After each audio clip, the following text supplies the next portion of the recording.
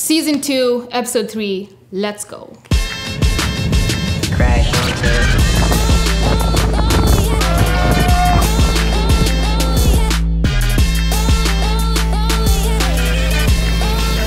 Crash onto it.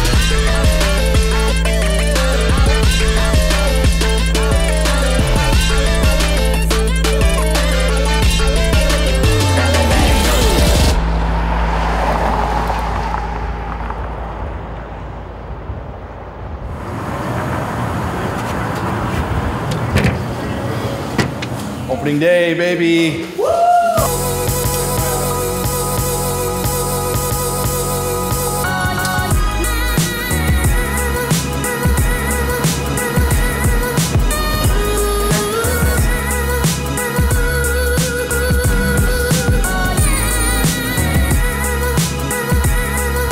My name is Mackenzie Lars Chrisman, but I'm more affectionately known as Mac. I was born in Plano, Texas, but I'd say Kalamazoo is home. And I kind of grew up with a passion for coffee. Whenever I took a job at my mom's friend's cafe, that lease came with an espresso machine that no one knew how to work. And so I knew right off the bat that I was gonna tame that beast, that I was gonna figure out how it worked. And I guess that kind of kick-started it, and everything else after that has just been me being presented with an opportunity to pursue that and then following through. Hey everybody, sorry. Hey, how's it going? You know, it took, I think, 9 months to complete from start to finish. I know that's a long period of time, and a lot of people were watching from the very beginning, have been part of the story with us, but it felt like it was a whirlwind. It took an awful lot to get us here. We had months and months of planning that involved us going to Seattle to visit the Specialty Coffee Association Expo so we could take a look at all the different equipment that's on the market to figure out what we want to use in our shop.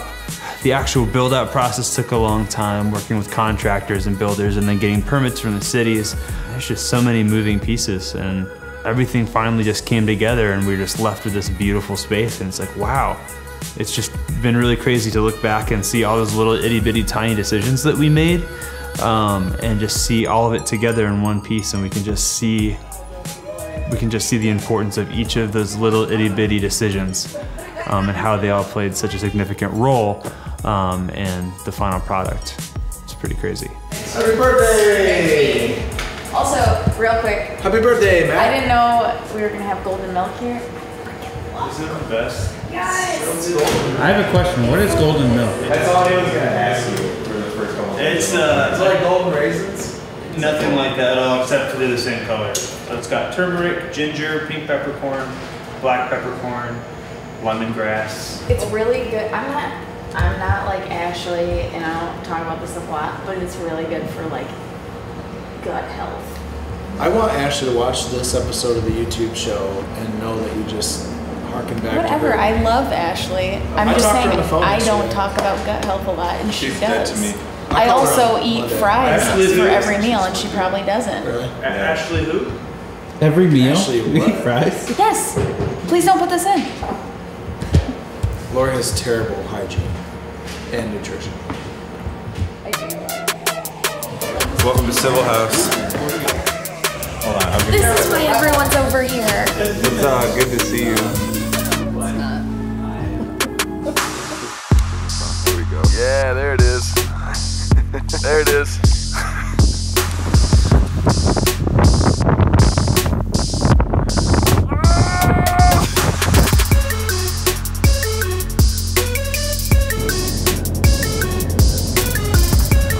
Ruining my shot of the city. Thank you.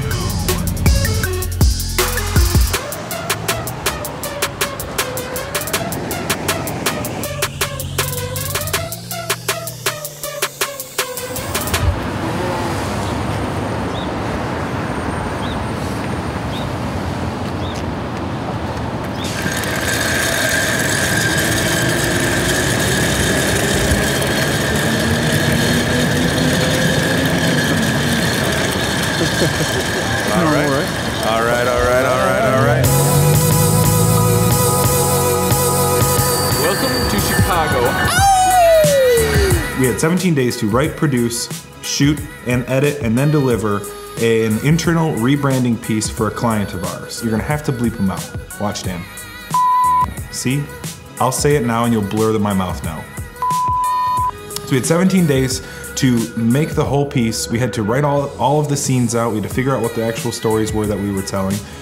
We had to scout locations. We had to cast everyone. We knew we had to travel outside of the Midwest area to get a different feel.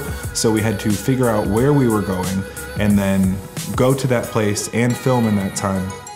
So after about 4 days of pre-production, we decided that Matt Bakken and I would jump on a plane to Denver and head out towards the Boulder, Colorado area, and we would shoot a couple different scenes out there with some friends of ours. On Monday morning, we flew back into Chicago and then filmed a scene that evening.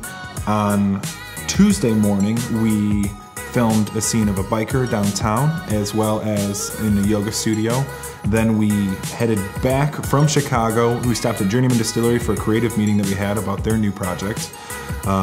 Then Wednesday morning, filmed locally in Kalamazoo. And then the afternoon, we took a breath and drank a cup of coffee and reset our brains. And then Thursday, we filmed in the morning in Grand Rapids and in the evening in St. Joe.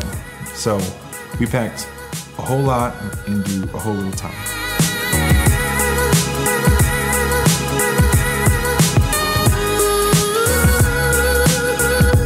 Here's the good news, Dan. I'm gonna tell you, I'm gonna tell everyone behind that screen. We finished the project. And I don't know if we're gonna be able to show any of this footage. Right over here. But it looks pretty good, you ask me. We don't always do our projects in such a short period of time, but that's one thing that I would say as Rhino is our strength, is the fact that we can jump onto a project, we can sort out the details as we're moving and make the thing happen. That's what we do, baby, we make it happen. My kind of town, Chicago is my kind of town, the home of golden linens and cityscapes. It's my kind of town. Chicago! Love that one. That is Frankie Valli's Chicago. When these situations come up, there's a ton of trust that has to be earned in a very short amount of time, especially when you're working with a new client, a new relationship. And trust, for me, is extremely important with earning the right to tell a creative story on behalf of a client. So you have this very tight little time frame in which to earn trust, listen intently, and understand the story, understand the vision, understand who the video needs to connect with, who needs to be moved by this emotionally, and things like that. So it's always an honor when someone comes at us with a big project with a short time frame, because that means they're kind of inherently having to trust us. So the conversation gets really casual really fast. So instead of having several meetings scheduled over the course of weeks, you're basically having a 3-hour session and exchanging phone numbers and texting each other all throughout the days. And a lot of conversation hinges around, rather than being carefully wording how every little transmission goes, you're more just kind of constantly reaffirming each other that you trust their vision and you're really excited about the project.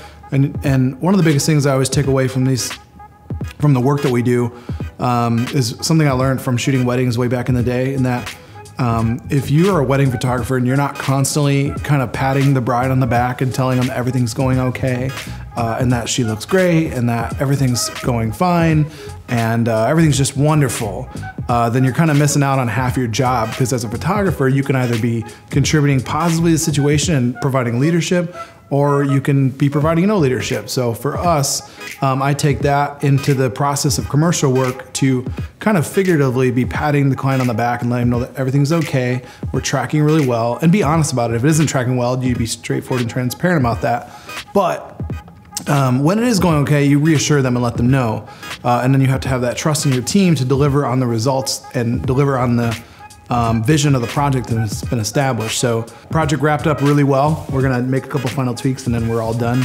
And they said, can't wait for the next go around. So that's always just fun and rewarding as a creative person when you make things that have an impact. That's, besides the money and the fame, that's all you want. Just joking. There's We're supposed to be filming a bright Trying to, like, scene reach the audience with because we think of, like, old people taking pictures in the sun behind them to be like in the spring. because they also were like And when we scheduled the shoot, it looked like that outside. yeah. And now, Yep. So anyway, this is like it's internal. It does not facing, look and like it that could be anymore. external if they decided they want to.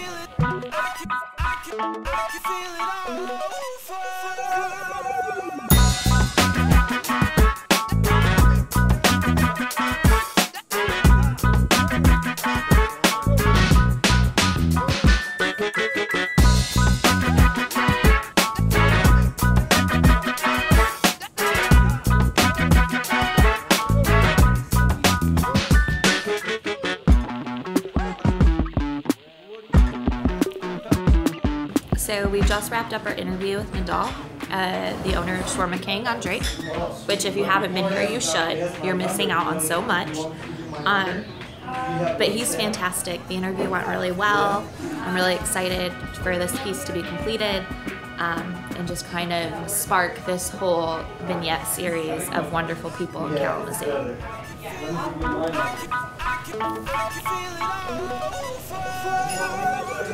So Rhino's turning 8 years old next month, and that's really amazing. It's been a wonderful ride. We're gonna continue to ride and do all sorts of fun things. Ride the Rhino. That should be our slogan for this year. Ride the Rhino. We just opened up this coffee shop, Civil House, inside the Rhino building. We sectioned off half the space, built a freaking coffee shop out, and it's awesome. We've been getting so much positive feedback, which is really cool because we opened our doors to try to build more creative community and be the hub for that in Kalamazoo. Find a way to connect more with people that don't have big video or photo projects for us, but just have a way to connect with a lot of the just younger creatives, young entrepreneurs, just people that love good coffee and love good conversation came in. So it's been awesome seeing Civil House do that. We haven't even had our big grand opening. We just kind of had like soft launch and we're open from 7 to 7, but we're gonna be kicking off grand opening, cutting a big ribbon with the big scissors real soon. So we're super stoked on that and changing the corner here. And yeah, so I'm pumped. Thanks for watching. Please remember to like and subscribe. If you like what Rhino's doing, give us a follow, give us a like, give us a comment, let us know. It makes us feel very good inside. Lets us know that we're doing well. If you like what we're doing, let us know. If you don't like what we're doing, as I always say, give us a message, let us know, tell us what you want to see more of. We'd love to see your beautiful faces at Civil House Coffee. That's why we made it, so we can see you in real life and not just on the computer. So please, please, please come visit us, and please, please, please like and subscribe. We love you. Mwah.